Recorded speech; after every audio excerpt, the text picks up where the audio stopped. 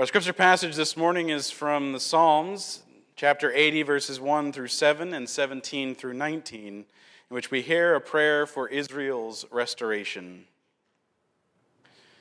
The psalmist sang, "Give ear, O shepherd of Israel, you who led Joseph like a flock.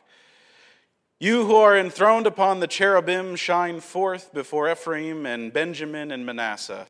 Stir up your might, and come to save us. Restore us, O God, and let your face shine, that we may be saved. O Lord God of hosts, how long will you be angry with your people's prayers? You have fed them with bread of tears and given them tears to drink in full measure. You make us the scorn of our neighbors. Our enemies laugh among themselves. Restore us, O God of hosts. Let your face shine, that we may be saved. But let your hand be upon the one at your right hand, the one whom you made strong for yourself. Then we will never turn back from you. Give us life, and we will call on your name. Restore us, O Lord God of hosts. Let your face shine, that we may be saved." Here ends our scripture reading for this morning. May it be a blessing to those who hear it and to those who keep it. Amen. Please join with me in a word of prayer. Lord, I ask that the words of my mouth and the meditation of all of our hearts be pleasing and acceptable unto you, our rock and our Redeemer. Amen.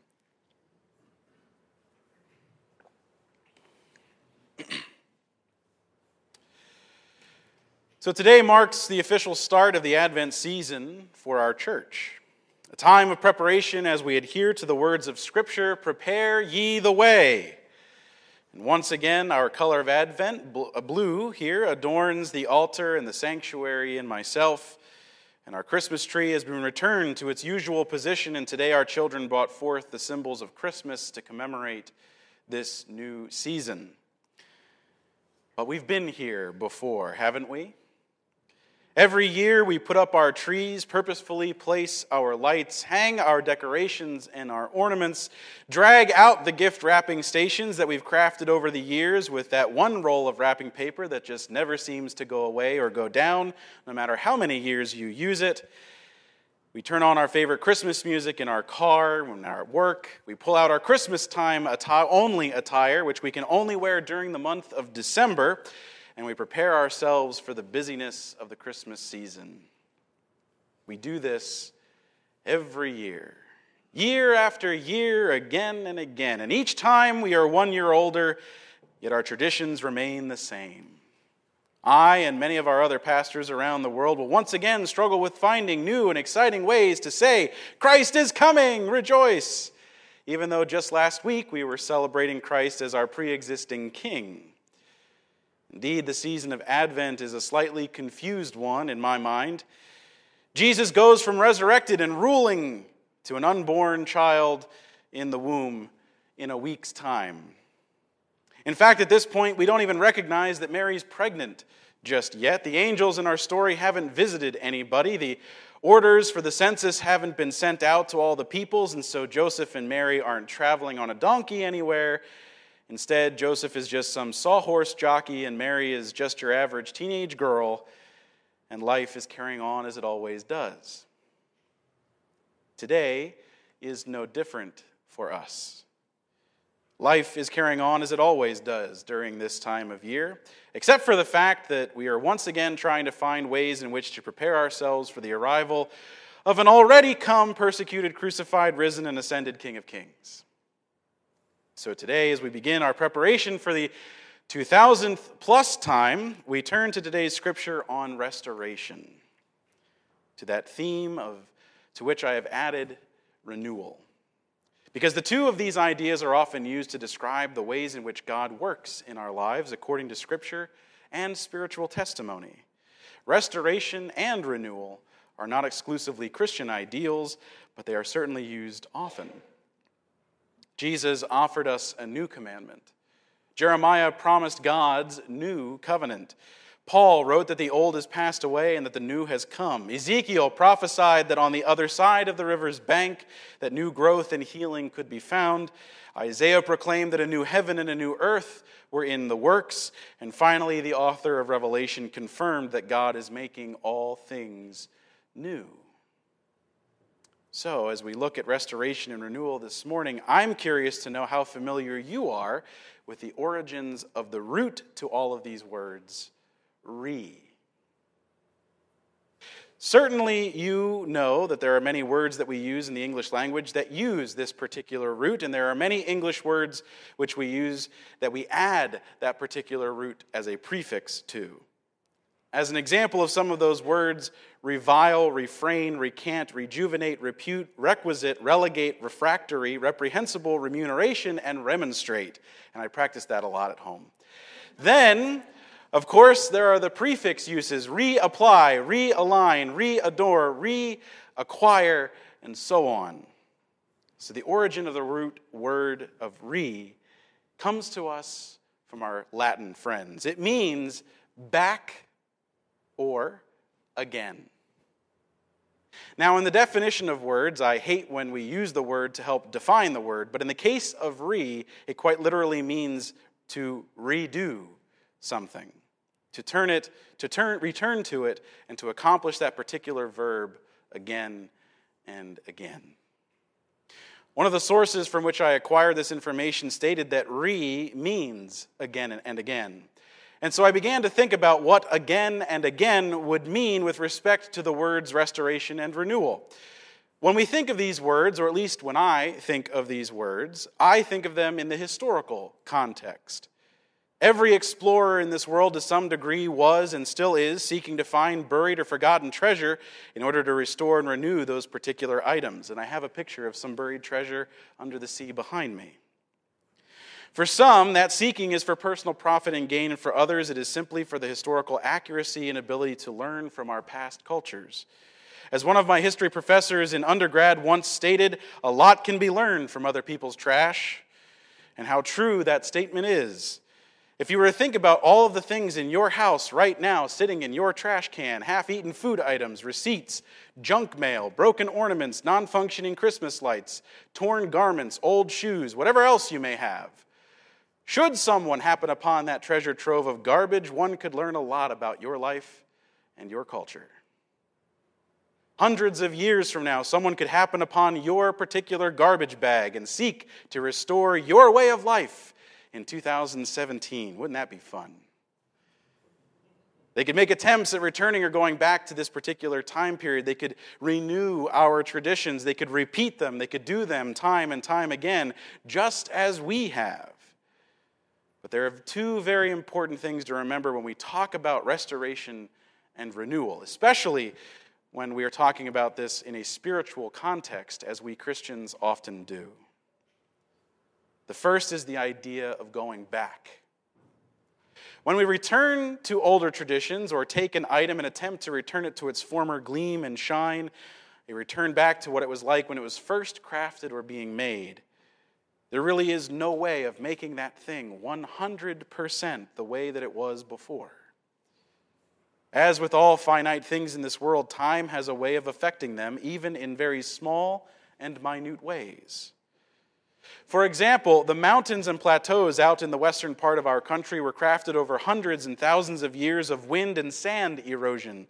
The wind, along with the friction of dust and sand particles, slowly eating away at the solid rock, thus making the beautiful rock formations we see today in places like the Grand Canyon.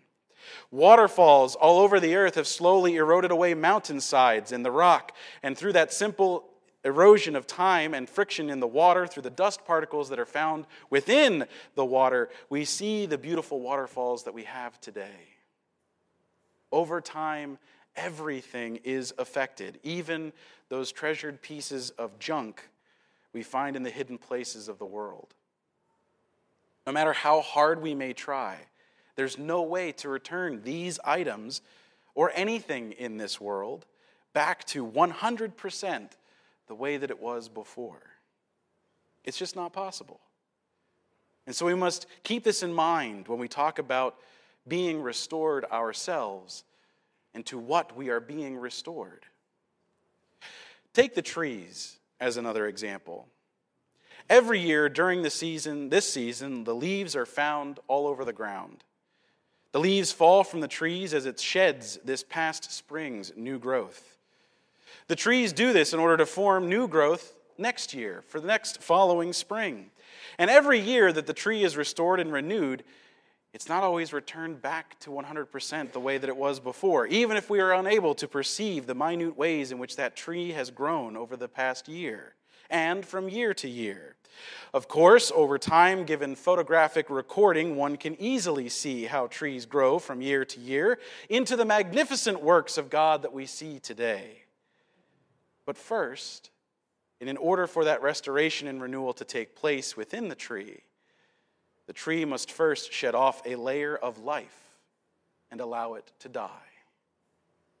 To leave, no pun intended, the old and dead behind in order for the new to come.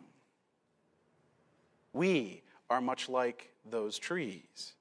In order for restoration and renewal to take place in our lives, we must shed the old in order to allow the new to grow.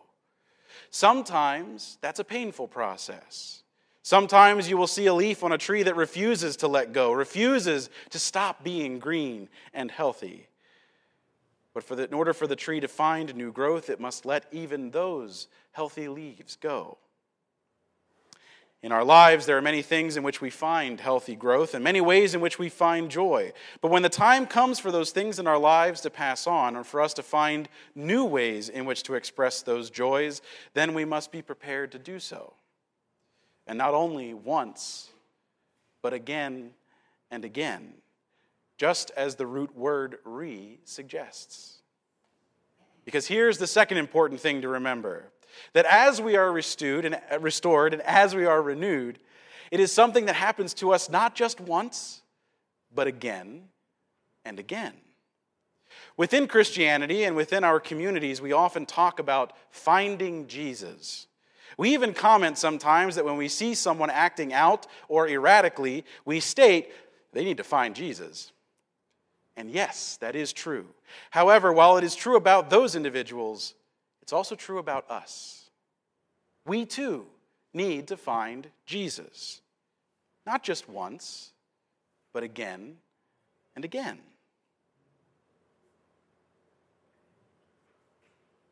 We need to re-find Jesus, which is why we celebrate and focus on the season of preparation time and time again, year after year. I've said this before, that Jesus was always on the move when he was here on earth. He often only spent 2 or 3 days in any given place at any given time. Not simply because he was trying to get his message out to as many people as he possibly could in the short amount of time that he had here among us, but because this is how the Spirit of God moves. God is not as immobile as the rock, but rather flows like the wind or water, moving from place to place. All the time, God is found in new ways in our lives and in different places. In order to keep up with God, we must understand that finding Jesus, inviting Jesus into our lives, is not just a once-and-done type of life event, but one that must be done repeatedly, again and again. That year after year we celebrate the arrival of Christ with anticipation and preparation. That every year we hear his teachings in a new light and with a renewed sense of learning. Again and again we must hear the good news and respond accordingly with our offering, with our praise, and with our attendance to the ministry to which God calls each and every one of us. And yes, each year, again and again and again, we must relive the sacrifice which God made through Jesus upon the cross, in order that we might be renewed and restored. So know that in the season of preparation that you are preparing in many of the same ways in which you did last year, but that you are preparing for something different. A return not to who you were a year ago at this time, but to who you will become in the time you have ahead.